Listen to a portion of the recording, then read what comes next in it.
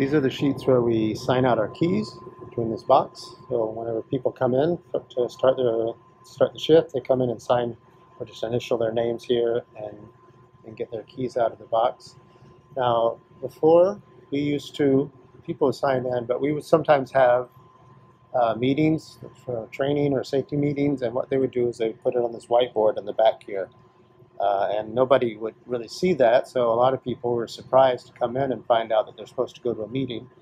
So I had this idea that when we have a meeting, we should just put that information on the back of this page here, so that all the information they need, where they need to go, what time it's at, and what it's about, is right there when they sign in and right where they're going to see it.